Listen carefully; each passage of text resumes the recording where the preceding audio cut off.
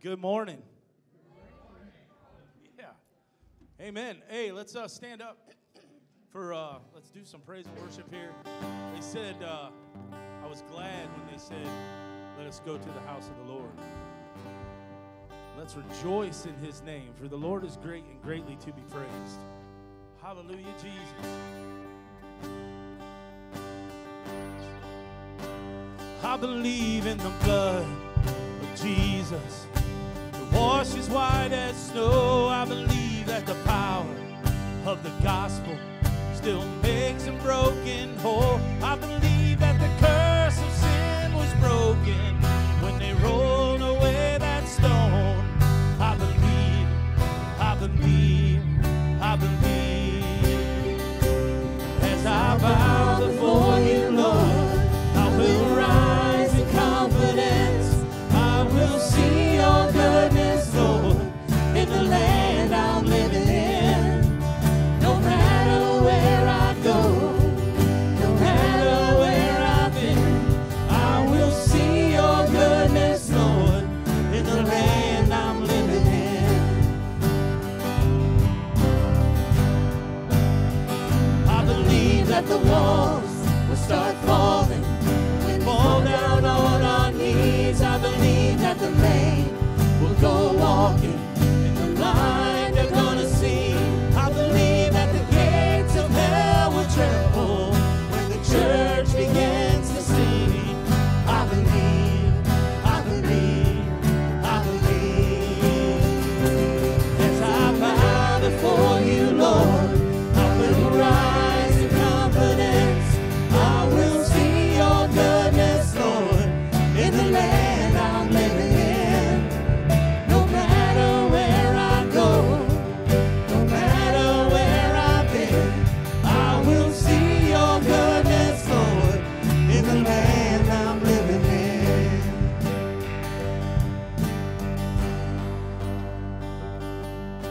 Sing it to the daughters, sing it to the sons, to every generation.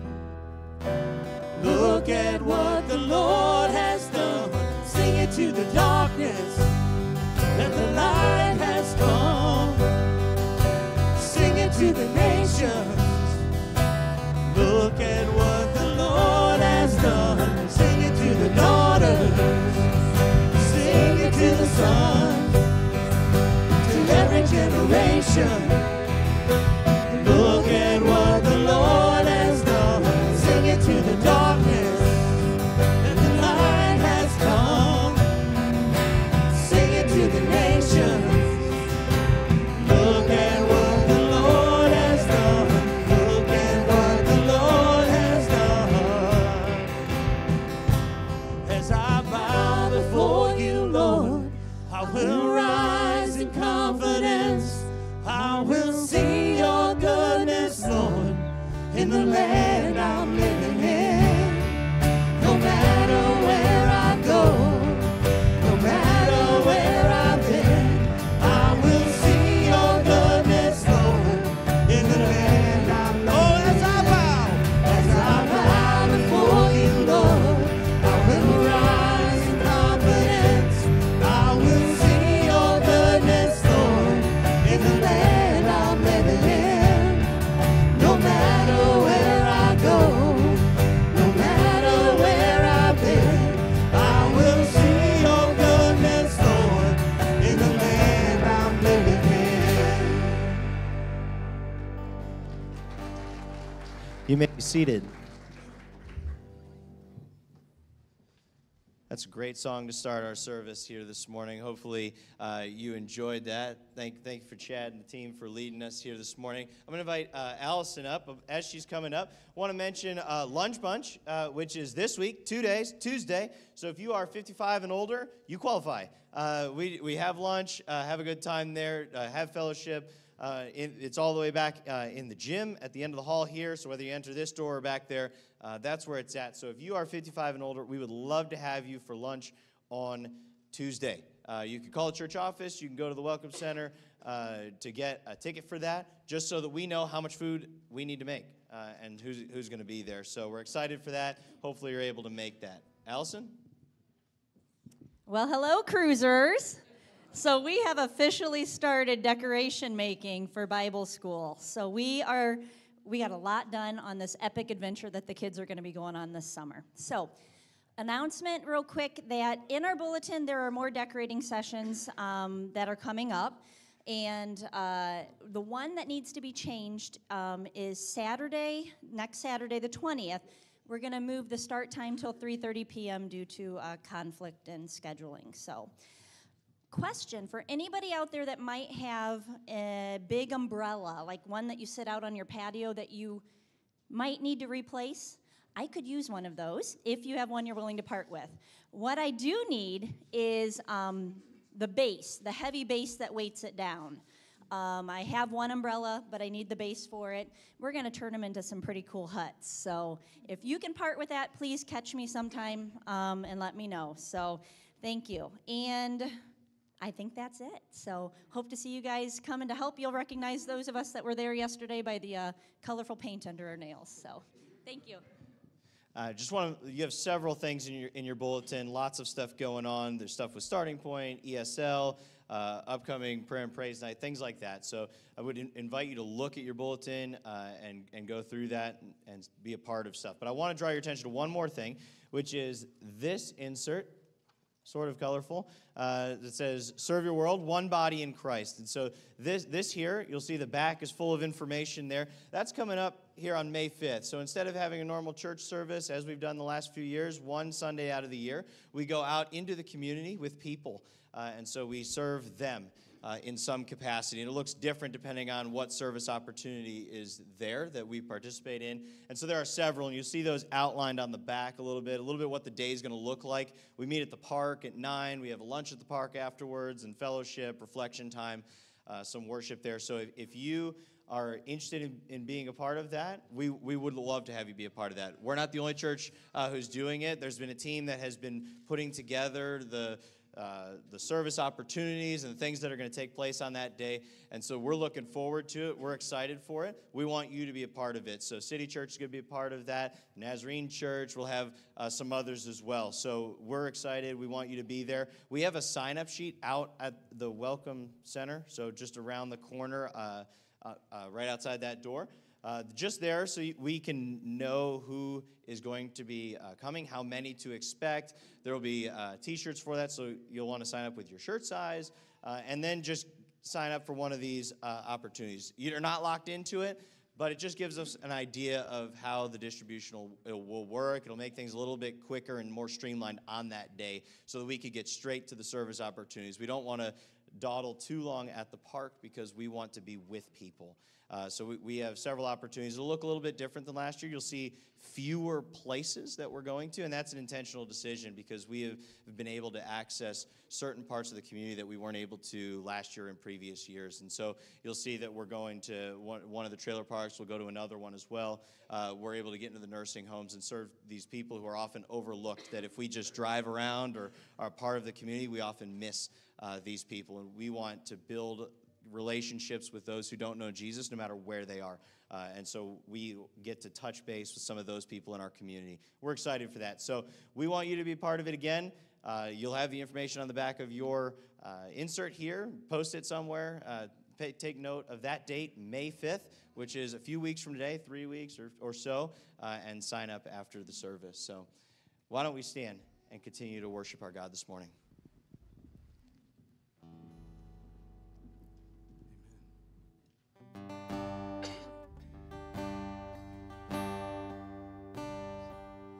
Light of the world, you step down into darkness. Open my eyes, let me see beauty that made this heart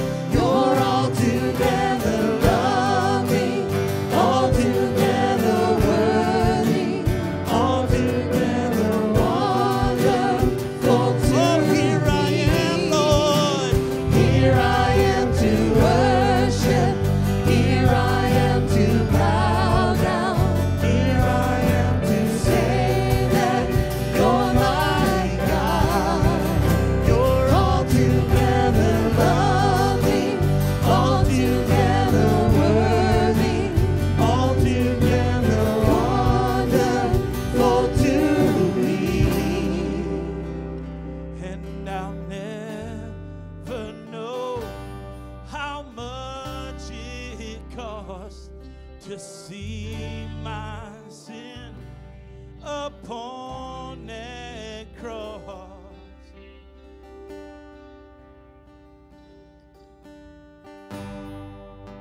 Worthy of every song we could ever sing. Worthy of all the praise we could ever bring. Worthy of every breath we could ever breathe. We live for you. We live for you. Oh, let's do that again. Worthy of every song, Lord. Worthy of every song we could ever sing. Worthy of all the praise we could ever bring. Worthy of every breath we could ever breathe. We live for you. We live for you. Oh, Jesus, the name above. Jesus, the name above every other name. Jesus, the only one who could ever save. Worthy of every breath we could ever breathe. We live for you. Oh, we live for you. Holy, there is no one like you. There is none beside you. Open up my eyes and wonder and show me who you are and fill me with your heart and lead me in your love to those around me. Jesus, the name above every other name. Jesus, the only one who could ever save. Worthy of every breath we could ever breathe. We live for you. Oh, we live for you. Holy, there is no one like you. There is none beside you. Open up my eyes and wonder and show me who you are and fill me with your heart and lead me in your love to know. Oh, you are holy, Lord. Holy, there is no one like you. There is none beside you. Open up my eyes and wonder and show me who you are and fill me with your heart and lead me in your love to those around me. And I will build my life upon your love. It is a firm foundation, and I will put my trust in you alone, and I will not be shaken, and I will build my life upon your love. It is a firm foundation, and I will put my trust in you alone, and I will not. Oh, I will build my life, and I will build my life upon your love. It is a firm foundation, and I will put my trust in you alone, and I will not be shaken. Holy, there is no one like you. There is none beside you. Open up my eyes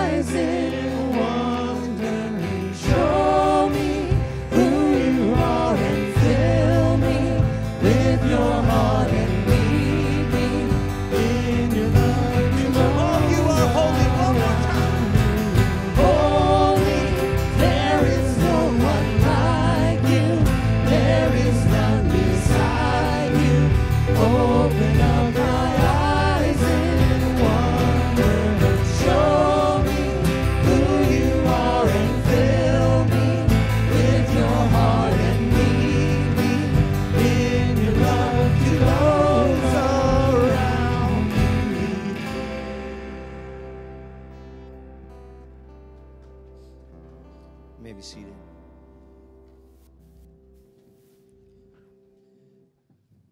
But if the ministry of death in letters engraved on stones came with glory, so that the sons of Israel could not look intently at the face of Moses because of the glory of his face, fading as it was, how will the ministry of the Spirit fail to be even more with glory? For if the ministry of condemnation has glory, much more does the ministry of righteousness abound in glory. For indeed, what had glory, in this case, has no glory, because the glory that had surpassed it. For if that which fades away was with glory, much more that which remains is in glory. Therefore, having such a hope, we use great boldness in our speech, and are not like Moses, who used to put a veil over his face so that the sons of Israel would not look intently at the end of what was fading away. But their minds were hardened. For until this very day, at the reading of the Old Covenant, the same veil remains unlifted, because it is removed in Christ. But to this day, whenever Moses is read, a veil lies over their heart. But whenever a person turns to the Lord, the veil is taken away. Now the Lord is the Spirit, and where the Spirit of the Lord is, there is liberty. But we all, with unveiled face, beholding as in a mirror the glory of the Lord, are being transformed into the same image, from glory to glory, just as from the Lord, who is the Spirit. Let's pray together. Heavenly Father, Lord, we have built our life on you. Lord, we have turned to you and the sacrifice that you have given for us. And Lord, we praise you this morning. Lord, we believe in what you have done. We have cast off all that were our former bonds, so that we might trust fully in you and your sacrifice. Lord, as we have heard last week, as we will hear again today, as we hear these coming weeks, Lord, of the glory that awaits us, Lord, may we not forget the glory that is with us now. Lord, that you are with us, that we can behold your face. Lord, though dimly, Lord, though we see in part, Lord, we still see you. Lord, we have seen you, and we are grateful for that. Lord, as we hear about what you have prepared for us, as you have said that you are preparing a place for us, what will that be like, Lord Jesus? What is that going to be like? As we hear what you have already revealed to us, Lord, may we have life breathed anew into us. Lord, would we be encouraged anew? Would we have a fresh wind of your Spirit, Lord, to face the difficulties that are awaiting us this week? Lord, the traps that are before us, that the devil and the world have laid for us, the temptations, Lord, would we have our eyes fixed firmly on you, Lord, seeing your face, Lord, and we look forward to that day when we will indeed see you truly face to face, not dimly anymore, Lord, but perfectly. Lord, we look forward to that day when our eyes will be replaced with eyes that can see you in your glorified state. We look forward to that day when our hands and our feet will be able to be in your presence because we have experienced being given a new body. We have experienced a resurrection unto new life. We've been glorified. And so, Lord, we look forward to that day. Lord, we ask that you would help us to see our situations now, even in light of that. Lord, that day is coming, and we have this sure and steadfast hope before us. And yet, Lord, we don't want to be the kind of people who are so focused on heaven that we are no earthly good. Lord, but you have called us to be here, some longer than others. Lord, you know the day when each one of us will meet you. And so, Lord, we pray that the time that we have been given, Lord, that it would be fully devoted to you, Lord Jesus, that we could say with Paul, to live is Christ, but to die is to gain. Lord, would that be our hearts even today and this week? Lord, we lift up several burdens from our church family, Lord. We grieve with those who grieve, Lord. We want to bear one another's burdens, and we're called to pray for one another. And so, Lord, we pray this morning for Chris Kuzma as he had his surgery. And, Lord, as far as we can tell, it has went well.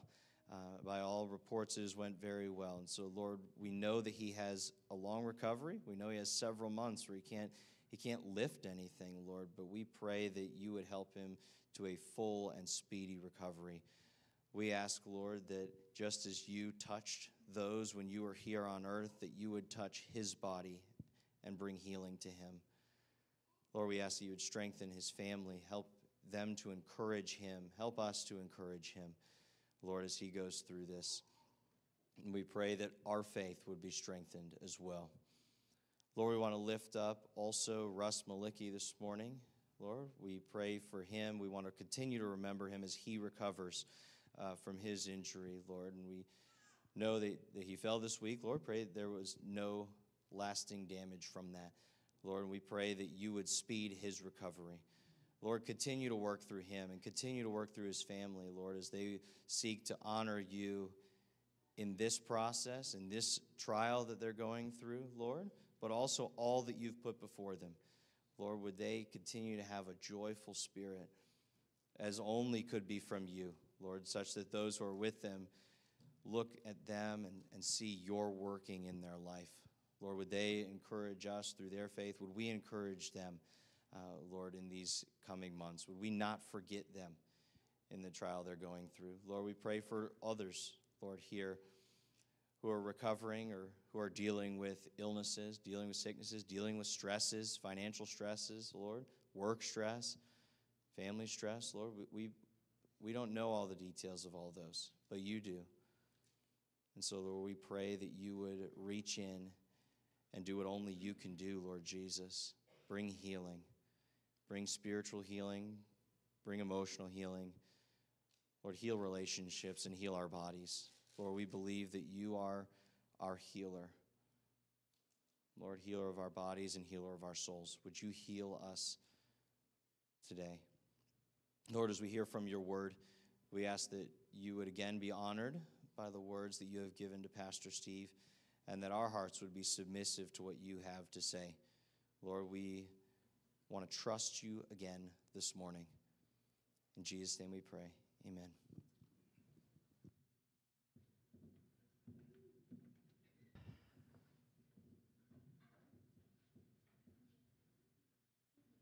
Well, good morning, everybody. So good to see you here this morning. I've enjoyed worshiping with you here for the last few minutes. You know, I had something kind of funny happen to me at our early service at our downtown location. That's a more traditional service. You know, we sing songs out of the hymn books. I really enjoy that service. And we sang the song, I Have Decided to Follow Jesus. You know that song? I have decided to follow Jesus. Yeah, we sang that song. And it came to mind that we used to sing that song when I was a teenager in youth group. And suddenly I realized that if a song that you sang in youth group is now in a hymn book, you can no longer deny that you're old. That ship has sailed. You can't get away from that. It depressed me a little bit. I'm like, oh man, there's a song I sang when I was a teenager in youth group, and it's in a hymn book now. Yet another reason to really look forward to heaven, and that's in a couple of weeks when we talk about what are we going to be like physically in heaven? Are we going to have a body, and what's that body going to be like, and how will it be different than the one that we have today? And I can tell you one of the reasons that it'll be different is because it will not get old. And that'll be a cool thing, right? Hey, if you happen to be new or visiting today, super glad that you're here. My name's Steve McKnight. I'm one of the pastors here, and we are currently in a series about heaven. This is actually week 2 out of 8. And in the coming weeks, we're going to glean some wonderful truths from Scripture about the place that Jesus said in John chapter 14, I am going to prepare a place for you, and if I go to prepare a place for you, I will come again to take you to be with me where I am also. By the way, if you have questions about heaven, there's a comment card in the connection card in the bulletin. Just write it on there and drop it off at the Welcome Center as you leave. And I am all curious about the question. I got some great questions last week, and I'm going to try to address those. One of them I'm addressing in the message. Sometimes I'll address them in the message. But on week 7, we're just going to take a bunch of those questions and say, hey, what can we understand from Scripture to answer some of these questions? So if you have one, I'm all ears. And you know, I think that as we move through this series, that we are going to be awestruck by the descriptives of what heaven will look like. We'll seek to imagine what is life actually going to be like in heaven. We'll seek to understand what will we be like in heaven. We're going to try to understand what is society going to be like in heaven. Is there going to be a society, and what's that going to look like, and what's my role in that going to be? But as astounding as those things are, I think our subject matter for today is perhaps the most remarkable quality of heaven that Christians will marvel at. And that quality is found in our key verses of the day. Revelation 22, verses 3 through 4. No longer will there be any curse. The throne of God and of the Lamb will be in the city, and his servants will serve him. They will see his face, and his name will be on their foreheads.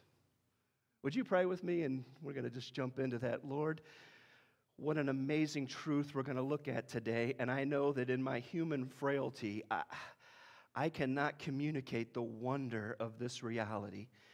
So, Holy Spirit, would you show up in a big way in each one of our lives? Would you speak to us? Would you make your word become living and active? Would you use it to pierce into our hearts? And may we hear directly from you this morning. I pray this in Jesus' name. Amen. In heaven, there will be no more curse. That's astounding to me. People who are not awed by the future provision of having this curse of sin removed do not fully understand what it means to live under the curse today. You know, it's a little bit like Bob Eden, who was born blind. And he lived most of his life in complete darkness.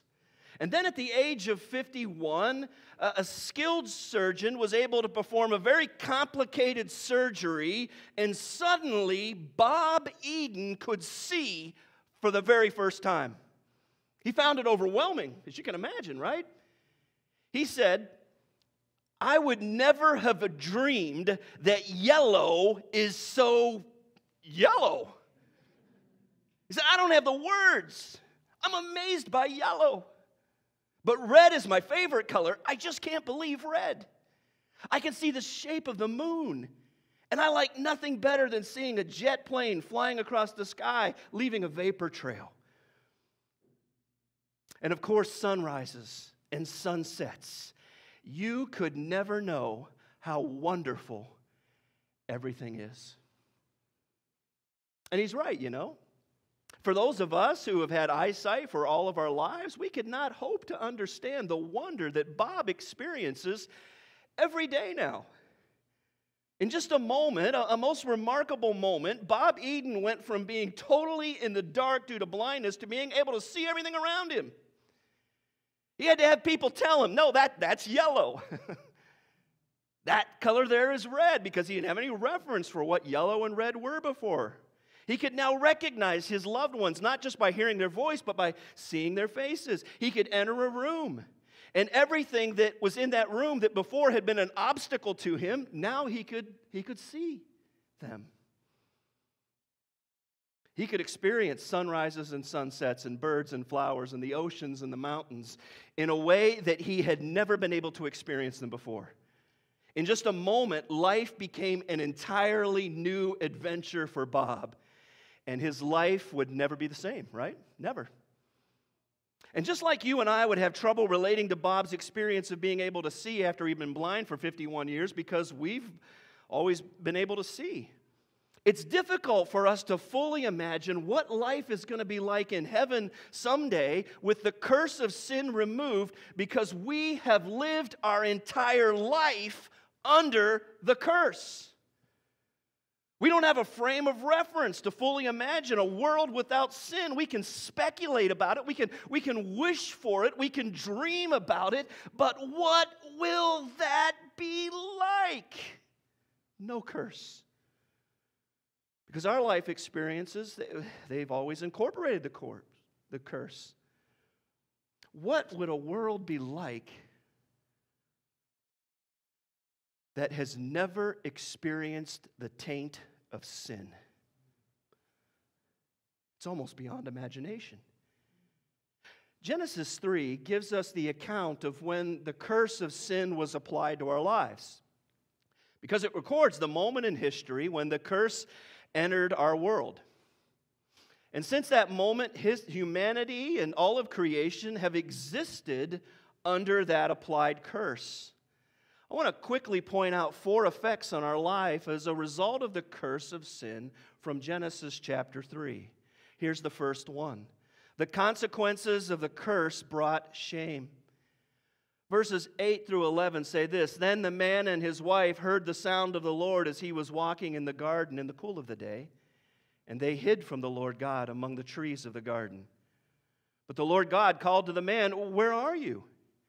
And he answered, I heard you in the garden, and I was afraid because I was naked, so I hid. And he said, "Who told you you were naked? Have you eaten from the tree that I commanded you not to eat from?" So the curse, it brought shame into our lives. Shame because of disobedience. Shame because of the failure to live up to God's standards. Have you ever felt and experienced shame in your life? Shame for a choice that you made. Shame over something that you said. Shame over something that you have done. We've all experienced that. Before the curse, shame didn't exist. Here's a second consequence of the curse. It brought punishment. Verses 16 through 18 said, To the woman he said, I will make your pains in childbearing very severe. With painful labor you will give birth to children. Your desire will be for your husband, and he will rule over you. To Adam he said, Because you listened to your wife and ate fruit from the tree about which I commanded you, you must not eat from it. Cursed is the ground because of you. Through painful toil you will eat food from it all the days of your life. It will produce thorns and thistles for you, and you will eat the plants of the field. What we learn so early on about sin here, even in the 3rd chapter of the Bible, is that sin always has consequences.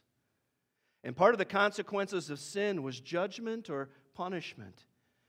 And the pain of childbearing, the difficulty of hard work to survive. Today, you and I still live in a world that is experiencing the judgment or the punishment over sin. Here's a third consequence of the curse.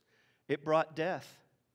Verse 19 says, By the sweat of your brow you will eat your food until you return to the ground, since from it you were taken. For dust you are, and to dust you will return. Another consequence of sin is death. God warned Adam and Eve that if they ate from the tree of life, that it would bring death. They chose to disobey God's directive. Death entered the world, and it brought with it illness. It brought with it disease. Today, we obviously still experience death, right? We experience disease. We have to deal with injury. Those things were not present before the curse. And then lastly, the consequences of the curse brought spiritual separation from God. Verses 23 through 24 say, So the Lord God banished him from the Garden of Eden to work the ground from which he had been taken. After he drove the man out, he placed on the east side of the Garden of Eden cherubim with a flaming sword flashing back and forth to guard the way to the tree of life. You know, before the curse, man and women had an intimate face-to-face relationship with God. He walked with them. He had conversations with them. He gave them instructions and responsibilities. But the curse of sin caused a rift in that relationship because now sin had entered humanity and God still remained holy. And we can just look at these four things from Genesis chapter 3, these four consequences of sin, and we can see that the curse was devastating to humanity. It was devastating. It brought shame. It brought judgment. It brought death. It brought separation from the Creator. And without the intervention of God, the curse would have remained permanent.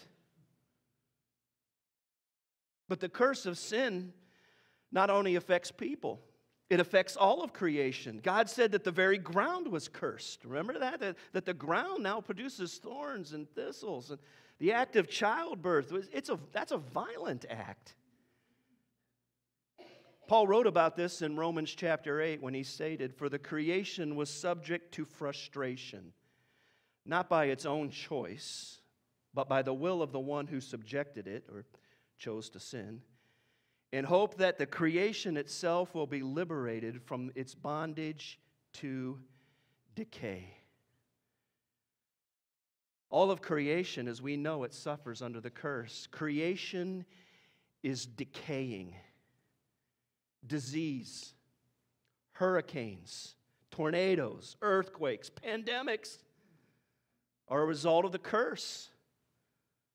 So there's a physical component to the curse, and there's a spiritual component, and the results, I think we could all agree on, have been devastating. That's the bad news. But thankfully, the Bible contains some good news because God always had a plan to remove the curse. Randy Alcorn said this in his book, Heaven. I love this quote. He said, "The curse is real, but temporary. Jesus is the cure for the curse." The Bible tells us that before the foundation of the world, God had a plan to redeem all that He created. Ephesians 1:4 says, "For He chose us in Him before the creation of the world to be holy and blameless in His sight." 1 Peter chapter 1 says He was chosen before, that's Jesus, chosen before the creation of the world, but was revealed in these last times for your sake. Through Him you believe in God who raised Him from the dead and glorified Him, so that your faith and hope are in God. God had a plan before the curse of sin was ever applied to our world to remove it. Listen to how the Apostle Paul expands on this teaching from Galatians chapter 3. He says, "For all who rely on the works of the law are under a curse. As it is written, cursed is everyone who does not continue to do everything written in the book of the law." Yikes, time out. See what Paul's saying there, right?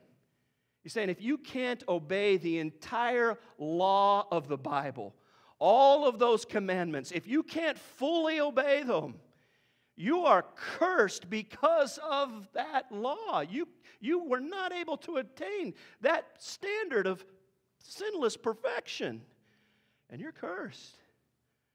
And we can just look at the 10 Commandments and go, well, it's tough to even follow those 10. But then we understand in the gospel that Jesus even expounded upon that, right?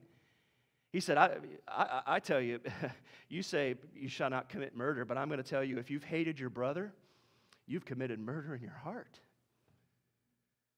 Whew. Bad news. Let's continue. So Paul says clearly, no one who relies on the law is justified before God, because the righteous will live by faith.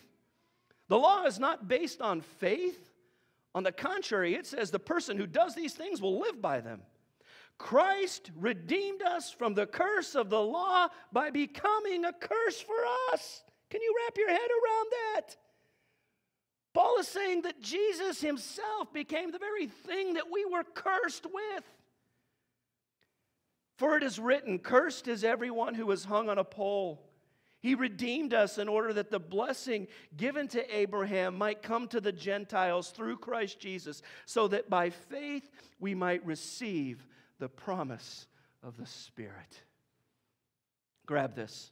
How is the curse of sin removed? Through the sacrifice of Christ alone. Period. Paul was expressing that in Galatians 3. He goes, you can't do this on your own. It's impossible. Nobody can be good enough. Nobody can be self-righteous enough.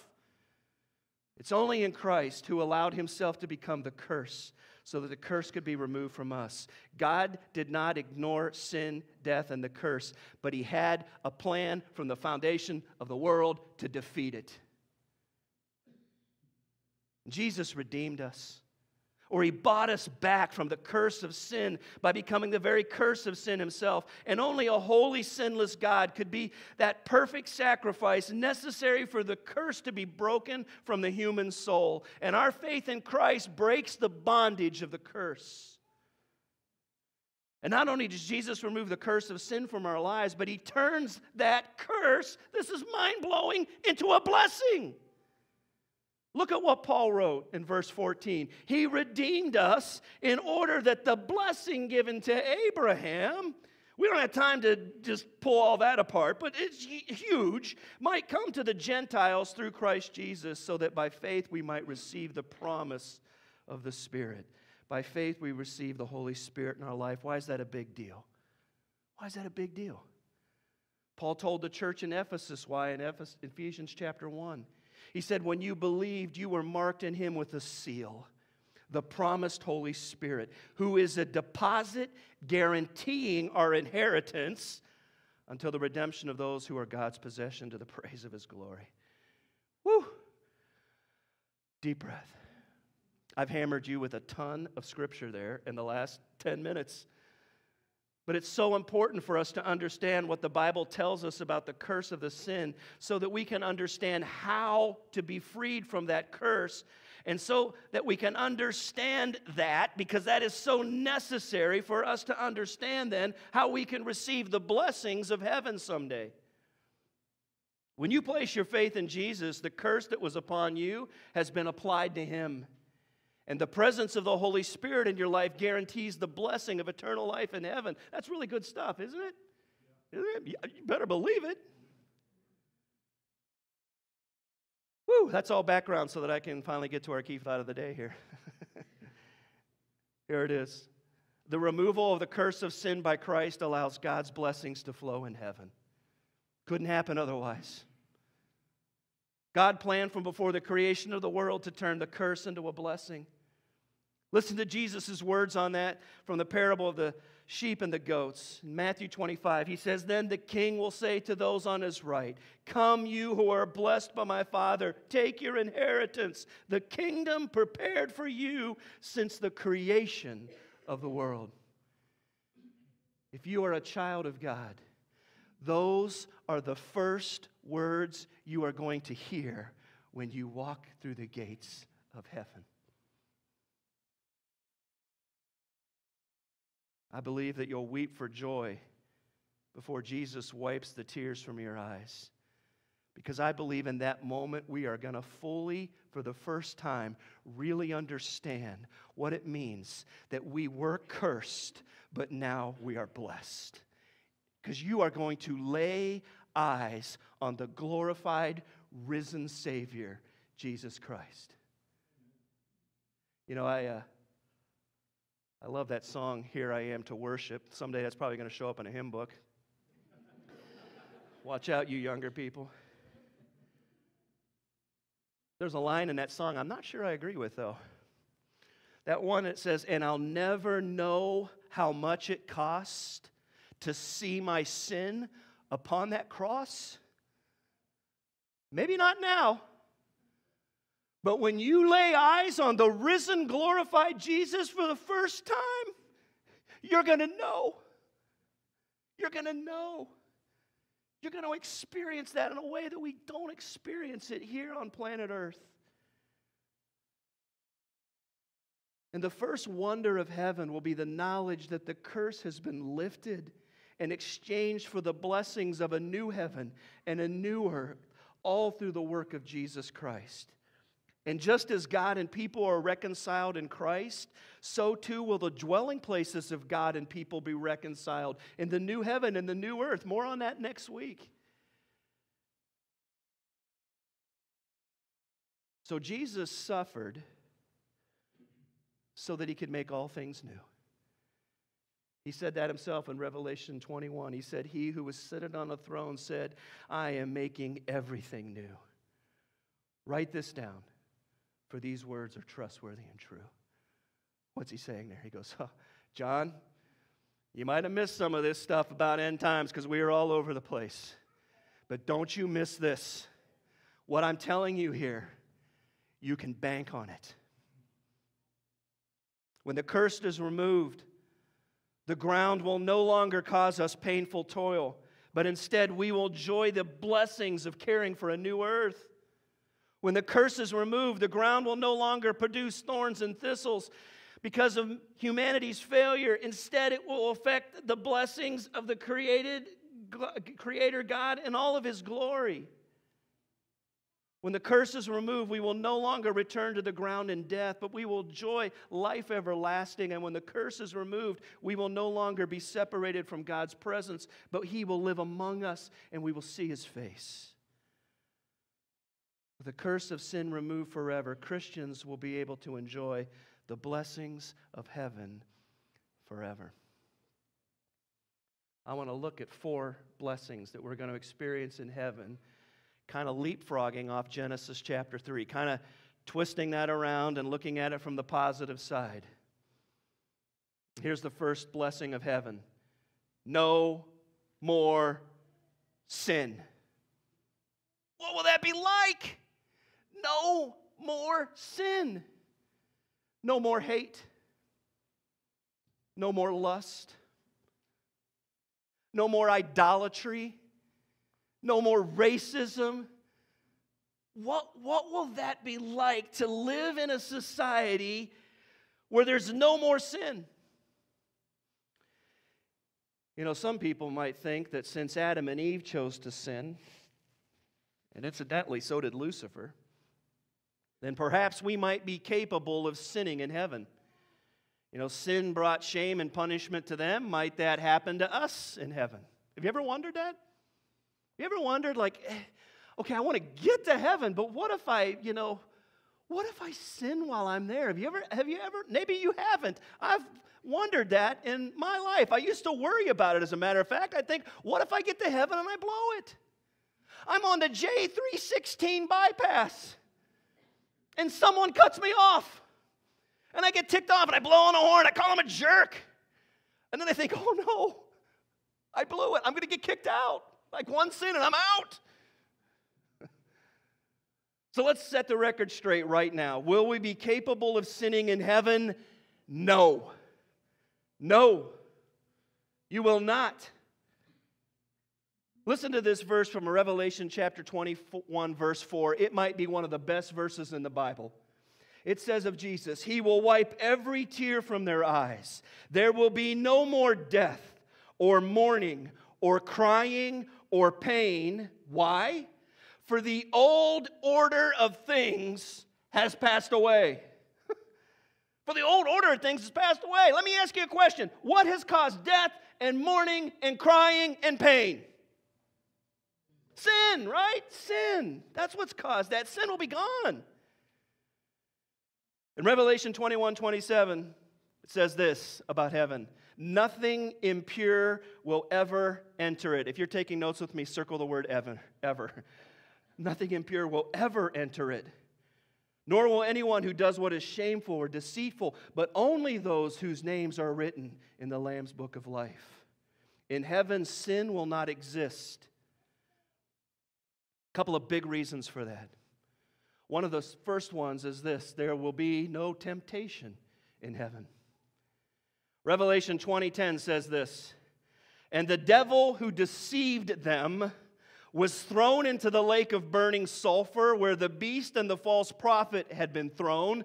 They will be tormented day and night forever. Yes! Maybe I'm wrong and reveling in that. Okay, because I know torture and torment forever. But I think of all the heartache, all the pain, everything that Satan has caused in this world for thousands of years, everything he's caused in your life, everything he's caused in our society, everything he's caused in my life. And someday, according to the Bible, he is going to get his. God's going to be just. There can be no, if God is just, he has to act against injustice. Right? And it's not going to be this huge, prolonged battle. I'm not swearing here. God is literally going to tell Satan, go to hell. That's all it's going to take. There will be no temptation in heaven because Satan will be removed from the equation. And since he's banished there, he can't influence people to sin. You might debate me on this thought here. We're going to try to unpack it in a couple of weeks here. But I don't think in heaven, at least initially, that we're going to forget the ugliness of sin. I think we'll understand how it's affected us and how it's affected the world. But I do know that we will have the ability to sin removed from us, because we will forever be in the presence of the resurrected and glorified King of Kings. And sin will not exist because temptation will not exist. And then here's the second big reason why sin will not exist. And it's because our righteousness is found in Jesus Christ's righteousness. And if Jesus can't sin, we won't be able to either. So Paul writes in Romans chapter 5, verse 19, for just as through the disobedience of the one man, the many were made sinners. Okay, Paul's going all the way back to Genesis 3 that we just looked at. So also the obedience of the one man, through the obedience of the one man, the many will be made righteous. The theologian Paul Helm wrote, the freedom of heaven then is the freedom from sin. Not that the believer just happens to be free from sin, but that he is so constituted or reconstituted that he cannot sin. He doesn't want to sin, and he does not want to sin. What an incredible blessing we will receive in heaven, because the old order of things, sin, has passed away, and our righteousness is found in the righteousness of Jesus Christ that can never fail. That's worth a hallelujah. Right? That's worth that. We can just say, I can't sin. He can't, I can't. Because of him. And it's all because of Jesus and the work he did as our atoning sacrifice. We have to understand that Jesus and the work that he did on the cross is what makes the situation in heaven different than Adam and Eve. Adam and Eve were innocent before they chose to sin, but they'd never been made righteous in Christ. That's why our situation in heaven is different from theirs in the garden. And remember, God's plan from before the foundation of the world was to make us righteous in Christ. This isn't a backup plan. God didn't go, oh man, I can't believe that. Adam, they did that. They ate from that tree. I told them not to do it. They did it. No, he knew that was coming. His plan was for the end result that people in Christ are going to experience someday in heaven. Hebrews 10 says this, for by one sacrifice he has made perfect forever those who are being made holy. Well, if you're taking notes, circle forever. Forever. I don't know about you, but I look at this blessing and I go, whew. You know, it takes pressure off me. It says, oh, okay, I'm not going to have to perform because I'm in the righteousness of Jesus Christ. Here's a second blessing in heaven, and it's a heavenly inheritance. You know, under the curse, Adam and Eve, and through them all people, experienced judgment and punishment for their sin. There were consequences of pain and toil. But in heaven one day, when the curse of sin is removed, Christians are going to experience the blessing of an inheritance that's gifted by God. Peter wrote about that in 1 Peter chapter 1. He said, "Praise be to God, the God and Father of our Lord Jesus Christ. In His great mercy, He has given us new birth into a living hope through the resurrection of Jesus Christ from the dead, and into an inheritance that can never perish, spoil, or fade. This inheritance is kept in heaven for you." What will that inheritance be? Well, I think in part we can think about, well, what does inheritance look like here in our world today? Randy Alcorn, in his book In Heaven, writes this: "When an earthly father dies, he bequeaths his estate to his offspring. His children are heirs. To what? To the father's property. If he owned land, they become landowners. If he was a king, they are heirs to his entire kingdom. So we will in part inherit the kingdom of heaven and the kingdom of the new earth. We're going to have roles in the function of that kingdom under the rule and the direction of Jesus. More on that in a couple of weeks. Colossians chapter 1, verse 12 says this: "Giving joyful thanks to the Father who has qualified you to share in the inheritance of His holy people in the kingdom of light." Our inheritance is the kingdom.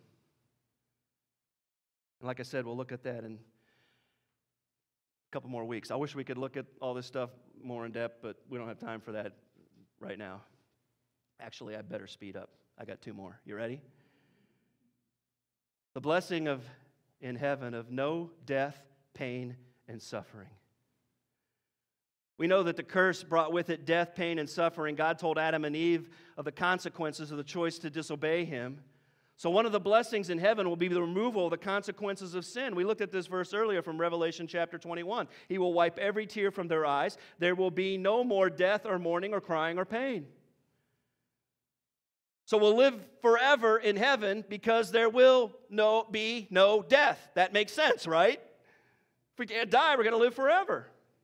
There'll be no pain. There'll be no suffering. There'll be no illness. There'll be no broken relationships. There'll be no causes of living under addiction or isolation or anxiety or depression. Your best day in life today here on planet Earth will not begin to compare to an average day in heaven someday. Sorry I keep teasing you, but more on that in a couple of weeks. Here's the last one. The blessing in heaven of the presence of God. Adam and Eve's choice to sin brought with it the curse, and with the curse it brought with it banishment from the Garden of Eden. God's relationship with humanity changed when sin entered into their lives. And even though we enjoy a restored relationship with God through Jesus, currently it's only a partial restoration because we're still not physically present with Him. But the blessing of heaven will be that we will be physically present with Him. He will be with His people. Revelation 21 verse 3 says, "Look, God's dwelling place is now among the people, and He will dwell with him. They will be His people, and God Himself will be with them and be their God." Jesus said, "Do not let your hearts be troubled. You believe in God, believe also in me. In my Father's house there are many rooms. If that were not so, would I have told you that I'm going to prepare a place for you? And if I go and prepare a place for you, I will come back and take you to be with me, that you also may be where I am." Where I am, right?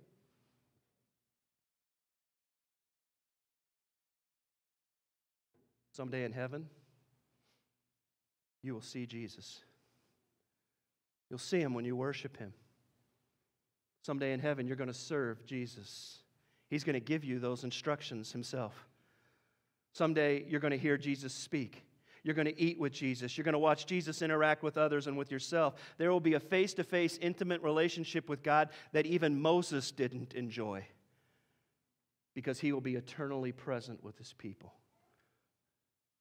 Revelation 21:7 says, "Those who are victorious will inherit all this, and I will be their God, and they will be my children." I think it's possible to intellectually understand the idea of the curse of sin being removed. We can formulate a theological position on that by studying God's Word. But what will that truly mean for us? What will that experience truly be like? I think it's a little bit beyond our current imagination. Remember our key verse? No longer will there be any curse. The throne of God and of the Lamb will be in the city, and his servants will serve him. They will see his face, and his name will be on their foreheads. His name will be on their foreheads.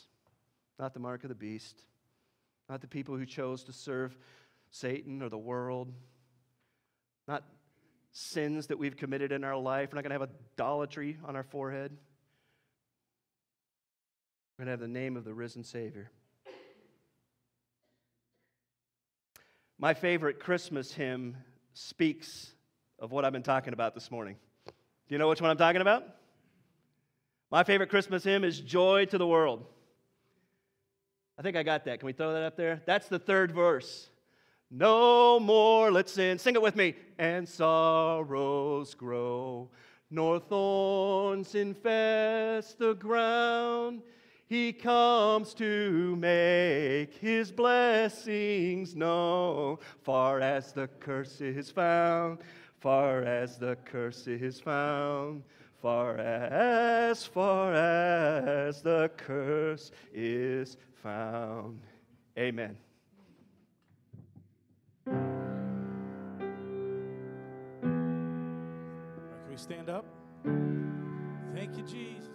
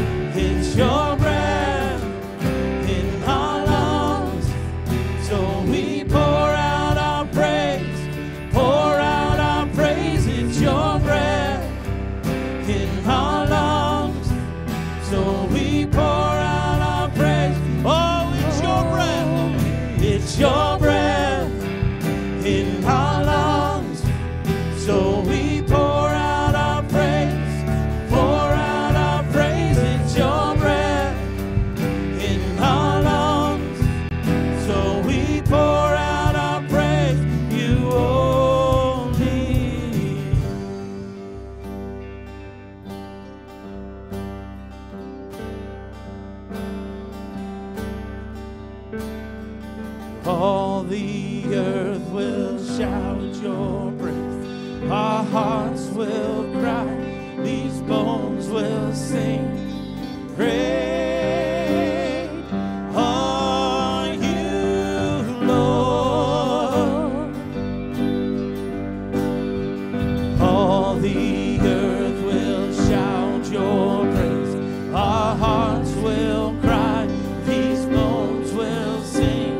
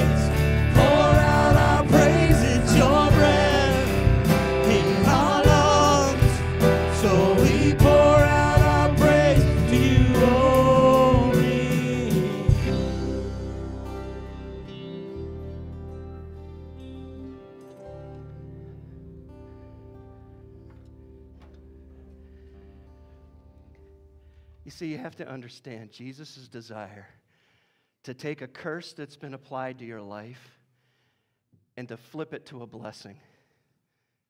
And that simply happens by placing your faith in Him as your Lord and Savior. You just have to come to the end of yourself and admit that you're a sinful person, that you've done things wrong, that you need to experience forgiveness so that you can match God, so that you can be, approved by God and through the blood and sacrifice of Jesus Christ. And so you have to come to the place where you say, yeah, I fall short of your glorious standard, God, and I need forgiveness. And it's seeking that forgiveness, and then it's placing your trust in Him to say, I know you died for me. You died on the cross for me so that I could experience all the blessings that you want for me in life. And you put your confidence, your faith in that you can't figure it out on your own, but that you don't need to because He figured it out for you.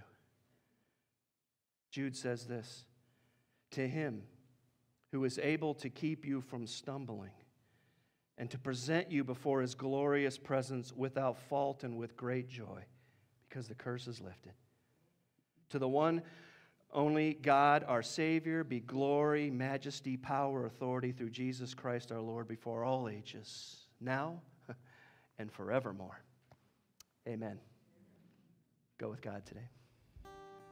It's your breath in our lungs, so we pour